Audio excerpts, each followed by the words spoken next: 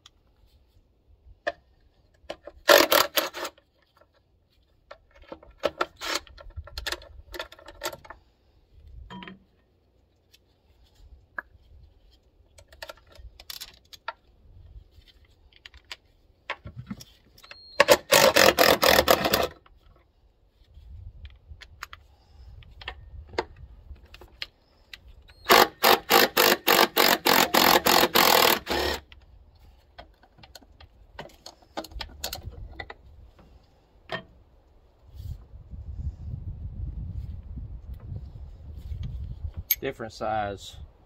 Some of these are 1/2 inch. I think these other ones are 3/8.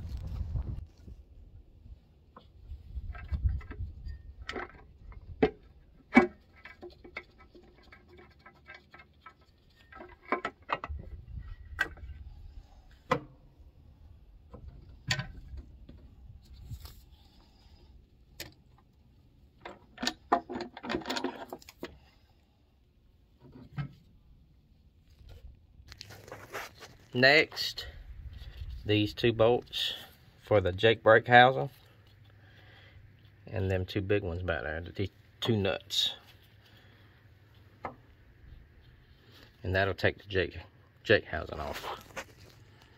And you have also below these bolts, you also have spacers.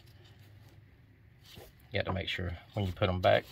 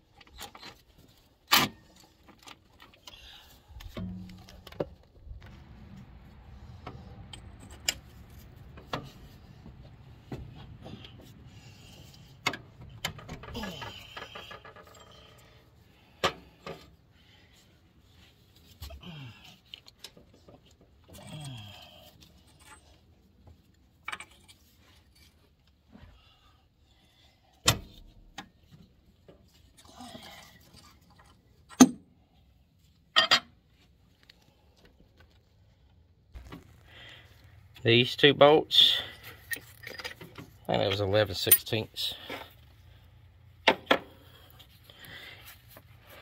1.1/8. These 2 big nuts.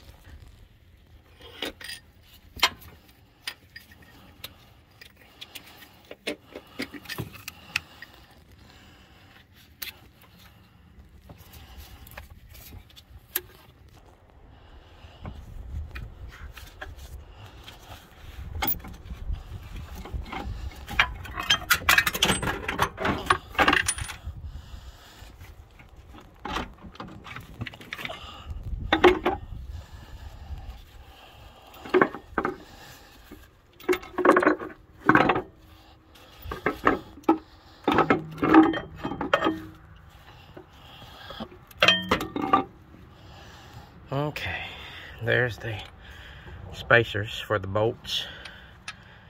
Sit right there. And the bolts go down through the Jake housing through there. Better not let that fall in there. Okay, the next thing I guess I want to do is pull the valve cover. That washer went on this stud. There's a bolt. Pulls the rocker arms. Another bolt. And that one.